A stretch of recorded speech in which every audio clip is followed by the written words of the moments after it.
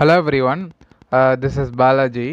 இந்த வீடியோவில் நம்ம சப்ஸ்கிரைபரோட கமெண்ட்டை வந்து ஃபுல்லாக பார்த்துடலாம். சில பேர் வந்து கமெண்ட் பண்ணியிருந்தீங்க, நிறைய சில மணிகண்டன் வந்து நிறைய ஸ்டாக் அனலைஸ் பண்ணி சொல்லுங்கன்றது பார்த்துருந்தாரு. ஸோ நான் பார்த்துருந்தேன். அதில் அது மட்டும் இல்லாமல் நம்ம 2 பேர் மெயில் பண்ணியிருந்தீங்க, பார்த்தேன். ஸோ பாலான்றவர் என்ன கேட்டிருந்தாருன்னா, நான் வந்து பாண்டிச்சேரியிலேருந்து ஐ beginner of trader, I traded last 3 months but I gained 0 profit, so lot of doubts for me, please help me sir அப்படின்றது கேட்டிருந்தீங்க. என்னோட கான்டாக்ட் நம்பர் கேட்டிருந்தீங்க. So public media, okay. So அவர் முதல்ல நான் என்ன உங்ககிட்ட சொல்லணும் அப்படின்னா, 6 மாதம் ட்ரேட் பண்ணிட்டுருக்கீங்க சொல்கிறீங்க, ஆனால் வந்து ப்ராஃபிட் வரலை அப்படின்றது வந்து உங்களோட எண்ணமாக இருக்குது. ஆனால் வந்து புரிஞ்சுக்கிங்க, நம்ம வந்து ட்ரேட் பண்ணுறது வந்து ப்ராஃபிட்காக மட்டும் ட்ரேட் பண்ணாதீங்க. ஒரு விஷயம் பண்ணணும் அப்படின்னா அந்த விஷயத்தை வந்து நம்ம கற்றுக்கணும்.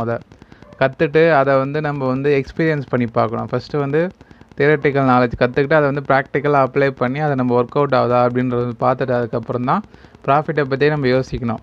ஸோ இப்போ தான் மார்க்கெட் வந்திருக்கீங்க அப்படின்ற நிறைய விஷயம் இருக்குது மார்க்கெட்டில் கற்றுக்கிறதுக்கு. நீங்கள் ஒன்றும் இல்லை, சும்மா ஒரு 5000 ரூபாய் வச்சு மட்டும் ப்ளே பண்ணுங்கள். நிறைய ஃபஸ்ட்டு லாஸ் ஆகணும், 200 300 அப்படி லாஸ் ஆகிட்டே தான் இருக்கும். அந்த 5000 ரூபாய் லாஸ் ஆகிற வரைக்கும் குட்டி குட்டி விஷயமாக கற்றுட்டே வாங்க. அந்த கற்றுற விஷயந்தான் உங்களோட நாலேஜ், உங்களோட ப்ராஃபிட்டு. அதுதான் உங்களுக்கு ஸ்டாக் மார்க்கெட்டில் ஃபஸ்ட்டு கிடைக்கிற வெற்றி. ஃபஸ்ட்டு ஒன்றுமே தெரியாமல் ஒரு 2 லட்சம் 3 லட்சம் போட்டு யார் மற்றவங்க சொன்னாங்க அப்படின்றதுக்காக சும்மா அது வாங்கணும் இது வாங்கணும்னு ஒன்றுமே, ஒரு ஸ்டாக் வாங்க போகிறீங்க விற்க போகிறீங்கன்னா எதுக்கு வாங்குறீங்க எதுக்கு விற்கிறீங்க அப்படின்றது வந்து புரிஞ்சுக்கணும். அதை வந்து இப்போ லாஸ் ஆக போகுது அப்படின்னா ஏன் லாஸ் ஆச்சு அப்படின்றத ரிசர்ச் பண்ணுங்கள். ப்ராஃபிட் வந்ததா, ஓகே இந்த ஸ்ட்ராட்டஜி வந்து ஒர்க் அவுட் ஆகுது, இது வந்து ஃபர்தராக வந்து இதோட கன்சிஸ்டன்சி எப்படி இருக்குது, மார்க்கெட்டோட பிஹேவியர் வந்து எப்படி போயிட்டு, எல்லா சுச்சுவேஷன்லேயும் இந்த ஸ்ட்ராட்டஜி ஒர்க் அவுட் ஆகுதா அப்படின்றது வந்து நம்ம வந்து ரிசர்ச் பண்ணணும். இது வந்து ஒரு பிஸ்னஸாக பார்த்தா மட்டும் தான் நீங்கள் இதில் வந்து ப்ராஃபிட் மோட்டிவில் மட்டும் தயவு செஞ்சு வந்துடாதீங்க. பிகினர்ஸ்க்கு எல்லாருக்குமே சொல்கிறேன், இது வந்து ஒரு பிஸ்னஸ், சீரியஸ் பிஸ்னஸ்ஸு, ரிஸ்க் உள்ள பயங்கரமான பிஸ்னஸ். அதனால் வந்து கவனமாக ஒரு 2 வருஷம் 3 வருஷம் நீங்கள் பொறுமையாக உங்களுக்கு ரிசர்ச் பண்ணுற ஸ்கில் இருக்குது, பேஷன் இருக்குது அப்படின்னா மட்டுமே உங்களுக்கு வந்து ஒரு சாத்தியமாக ப்ராஃபிட்ன்றது எல்லா ஒரு ஹார்ட் ஒர்க்குக்கு பின்னாடி ஒரு ஸ்மார்ட் ஒர்க் இருக்கும். எல்லா ஸ்மார்ட் ஒர்க்குக்கு பின்னாடி ஒரு ஹார்ட் ஒர்க்கு கண்டிப்பாக இருக்கும். அந்த ஹார்ட் ஒர்க்கை நீங்கள் இது மாதிரி குட்டி குட்டி விஷயமாக வந்து கற்றுட்டே வாங்க. ஒரு பொறுமை தான் உங்களுக்கு வந்து இதில் ஒரு பெரிய பக்க பலமே ஸ்டாக் மார்க்கெட்டில். இந்த மாதிரி விஷயந்தான் ஒரு 3 வருஷம் 5 வருஷம் கன்சிஸ்டண்ட்டாக இருந்துட்டிங்கனாலே மார்க்கெட்டை வந்து நீங்கள் எப்படி ஹேண்டில் பண்ணுறது தெரிஞ்சிடும். அதுக்கப்புறம் ப்ராஃபிட் லாஸை பற்றி பேசவே மாட்டீங்க. அழகாக வந்து எப்போ ப்ராஃபிட் எடுக்கணும், எப்போ வந்து அமைதியாக இருக்கணுன்றது உங்களுக்கு கரெக்டாக தெரிஞ்சிடும். ஓகே. ஸோ இது வந்து ஃபஸ்ட்டு வந்து நம்ம பிகினர்ஸ் வீடியோஸ் நிறைய நான் போட்டிருக்கேன் என் சேனல், நம்ம சேனலில் நிறைய யூடியூப்பில் நிறைய போட்டிருக்காங்க. நம்ம சேனலில் நான் போட்டிருக்கேன் 20 பிகினர்ஸ் 1 ப்ளேலிஸ்ட்டில் போய் பார்த்தீங்கன்னா தெரியும். பிகினர்ஸ் 1 2 3ன்றது வந்து 3 போட்டிருக்கேன். அதில் வந்து மொத்தம் 20 வீடியோ இருக்குது. அந்த 20 வீடியோ நீங்கள் நல்லா பாருங்கள். பார்த்துட்டு அதில் என்ன டெக்னிக்கல் டவுட் இருந்தால் எனக்கு வந்து மெயில் பண்ணுங்கள். நான் கண்டிப்பாக வந்து சப்போர்ட் பண்ணுறேன். என்னால் முடிஞ்ச விஷயத்தை நான் கண்டிப்பாக சொல்லித்தரேன். ஓகே. ஸோ ஃபஸ்ட்டு மெயிலில் கம்யூனிகேட் பண்ணுங்கள். அடுத்து வந்து மணிகண்டன் கேட்டிருந்தாங்க, நிறைய ஸ்டாக் கேட்டிருந்தார் இவர். நிஃப்டி 4 இதை வந்து நான் போட்டிருந்தேன், சண்டே பாருங்கள். எஸ் பேங்கை பற்றியும் போட்டிருந்தேன். ஸோ மற்ற நிறைய கேட்டிருந்தேன், AshokLeyland, ITC 2200 தாண்டுமா, அதுக்கப்புறம் BPCL, HP, IOC இதெல்லாம் கேட்டிருந்தீங்க. அதெல்லாம் பார்க்கலாம்.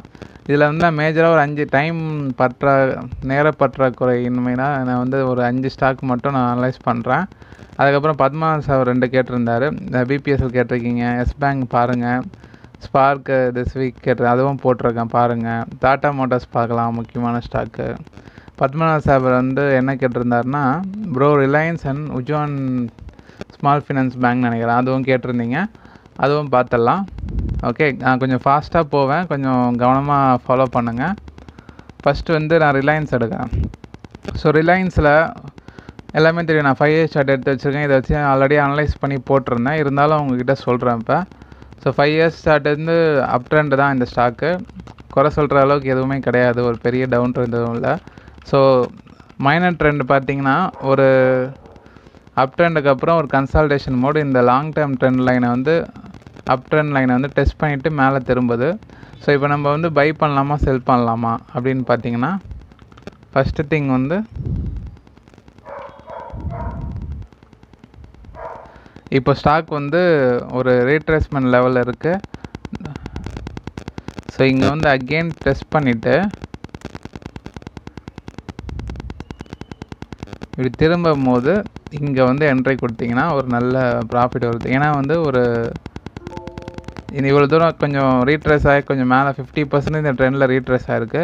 கண்டிப்பாக கொஞ்சம் வந்து சப்போஸ் அப் ட்ரெண்டாக இருந்ததுன்னா கொஞ்சம் இந்த ட்ரெண்டில் பாதி ரீட்ரேஸ் ஆகிட்டு திரும்பும்போது நம்ம என்ட்ரி கொடுத்திங்கன்னா அப் ட்ரெண்ட் கன்ஃபார்ம் ஆகிடும். மைனர் ட்ரெண்ட் வந்து அப் ட்ரெண்ட் கன்ஃபார்ம் ஆகிடும். ஓரளவுக்கு ப்ராஃபிட் வந்து புக் பண்ணலாம்.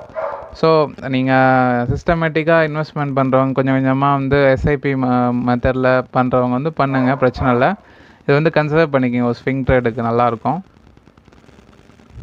அடுத்து வந்து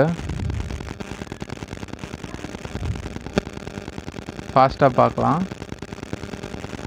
ஸோ பிபிசிஎல் பார்த்தலாம். பிபிசிஎல் பார்த்தீங்கன்னா 5 இயர்ஸ் சார்ட், டே சார்ட் எடுத்து வச்சுருக்கேன். ஓவராலாகவே வந்து ஒரு அப் ட்ரெண்ட், ஒரு ஒரு inverted cup with handle shape இதுதான் ஓகே லாங் டேர்மில். ஸோ அது பிரேக் அவுட் ஆகி ஃபால்ஸ் பிரேக் அவுட் ஆகி மேலே போச்சு, அந்த பீக் ஹை போயிட்டு இப்போ வந்து ஒரு கன்சால்டேஷன் மோட். இந்த இடத்துல ஒரு ஃப்ளாக் பேட்டர்ன் தெரியுதா உங்களுக்கு? கிளியராக தெரியும் பாருங்கள்.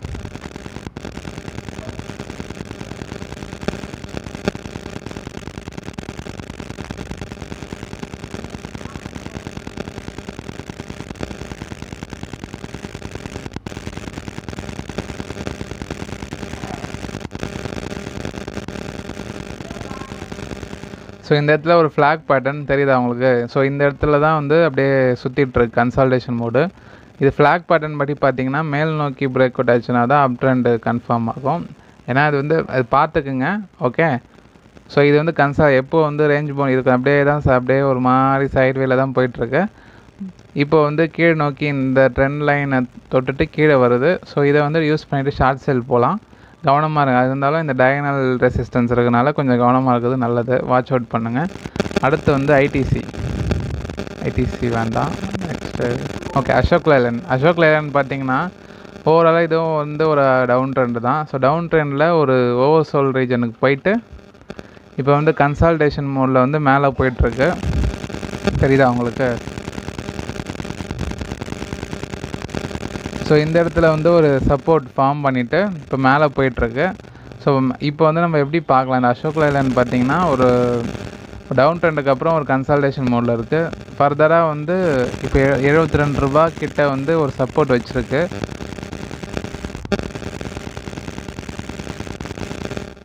ஸோ மேபி வந்து ஒரு இந்த ரேஞ்சுக்குள்ளே ஒரு 95 அந்த ரேஞ்சுக்குள்ளே வந்து ஒரு ட்ரெண்டை வந்து ஒரு ரேஞ்ச் போன் மார்க்கெட்டோ இல்லை கன்சால்டேஷன் மோட்லேயோ போகிறதுக்கு வந்து வாய்ப்பு இருக்குது. அஷோக்லேலண்ட் பெருசாக எதுவும் இல்லை.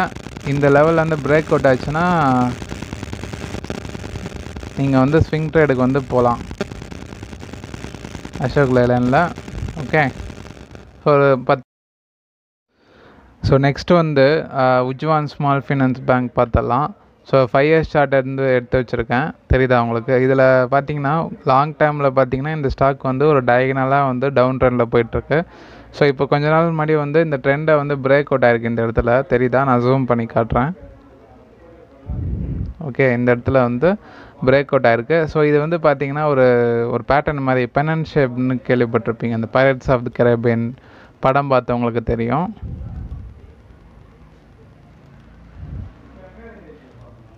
நான் ட்ரா பண்ணி காட்டுறேன் அந்த பேட்டர்ன் எப்படி இருக்கும் அப்படின்றத. புதுசாக பிகினர்ஸாக இருந்தீங்கன்னா பார்த்துக்குங்க. தெரியுதா உங்களுக்கு?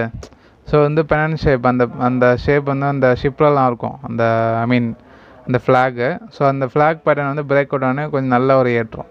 அதுக்கப்புறம் அகெயின் வந்து இந்த பேட்டர்ன் கண்டினியூட்டி வந்து இங்கே வரா மாதிரி தெரியுது எனக்கு தெரிஞ்சு.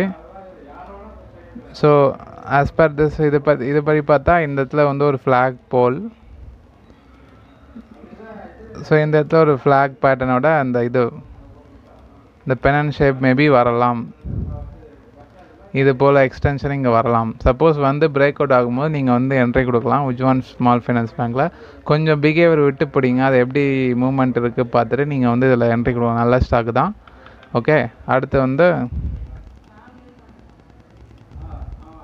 இந்தியன் பேங்க்லாம் பார்த்தீங்கன்னா சொல்கிறதுக்கு எதுவும் இல்லை. ரொம்ப நாளாக வந்து ஒரு டவுன் ட்ரெண்டு தான். அப்படியே 5 இயர்ஸ் முன்னாடி எந்த ரேட்டில் ட்ரேட் ஆகிட்டு இருந்ததோ அந்த ரேட்டில் வந்து கிட்டத்தட்ட அது பார்த்தீங்கன்னா 90 ரூபா 5 வருஷம் முன்னாடி ட்ரேட் ஆகிருந்த ஸ்டாக்கு இப்போ 5 வருஷத்துக்கு அப்புறம் அதே இதில் தான் ட்ரேட் ஆகிட்டுருக்கு.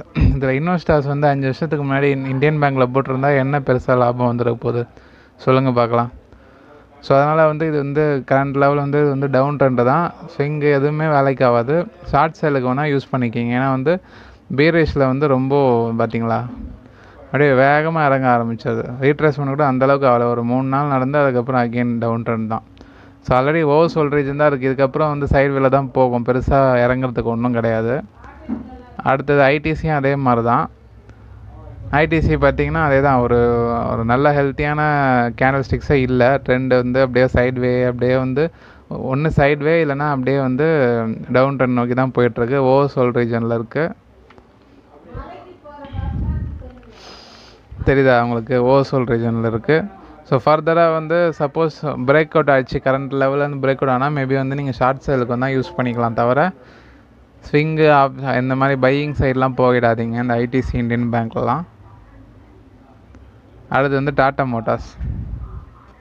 டாட்டா மோட்டார்ஸ் பார்த்திங்கன்னா இதுவும் வந்து ஒரு லாங் டைமில் ஒரு டவுன் ட்ரெண்டு.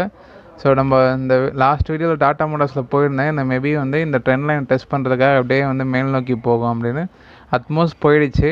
ஸோ அகெயின் வந்து இந்த ரேஞ்ச் ஏன்னா இங்கே ஒரு ரேஞ்ச் பவுண்ட் மார்க்கெட் இருக்குது. நான் வரைஞ்சி காட்டுறேன்.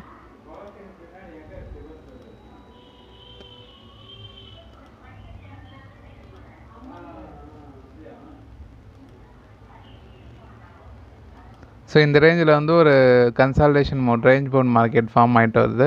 மேபி வந்து இந்த ரேஞ்சுக்குள்ளேயே வந்து அப்படியே சைட் வேலே வந்து இந்த ட்ரெண்ட் லைனோட எக்ஸ்டென்ஷனை மேபி வந்து டெஸ்ட் பண்ணுறதுக்கு வாய்ப்பு இருக்கும். அது வரைக்கும் வந்து ஒரு ரேஞ்ச் பவுண்ட் மார்க்கெட்டில் தான் போயிட்டுருக்கோம். அதனால் ஒரு பெருசாக ஒரு இன்ட்ராடே வேணால் பண்ணலாம். தவிர பெருசாக வந்து நம்ம ஏற்றமோ இறக்கமோ அதில் வந்து எதிர்பார்க்க முடியாது டாட்டா மோட்டார்ஸில். ஏன்னா வந்து ஓவர் சோல் ரீஜன்லேருந்து ஒரு கன்சால்டேஷன் மோடில் வந்திருக்கனால இது வந்து அக்யூமுலேஷன் ஸ்டேஜ்னு சொல்லுவாங்க டவு தியரி படி. அதுதான் நடந்திருக்கு டாட்டா மோட்டார்ஸில். இந்த பிரேக் அவுட் ஆகும்போது நீங்கள் வந்து ஒரு பையிங் ஆப்பர்ச்சுனிட்டி கண்டிப்பாக வரும் டாட்டா மோட்டார்ஸில். கவனமாக பாருங்கள். எல்லாமே பார்த்துட்டோன்னு நினைக்கிறேன். பிபிசிஎல், இந்தியன் பேங்க் பார்த்தாச்சு. ரிலையன்ஸ் பார்த்துட்டோம். உஜ்ஜிவன் ஃபினான்ஸ். ஸோ இதுதான் கரண்ட் லெவல். ஓகே, நான் தெரிஞ்ச ஓரளவுக்கு நான் கவர் பண்ணியிருக்கேன். மீதெல்லாம் நீங்கள் ரிசர்ச் பண்ணுங்கள். ஓகே, ஸோ நம்ம Tamil Nifty analysis channel subscribe பண்ணுங்கள், லைக் பண்ணுங்கள், ஷேர் பண்ணுங்கள், கமெண்ட் பண்ணுங்கள், மெயில் பண்ணுங்கள். TamilNiftyAnalysis@gmail.com. Okay, thank you.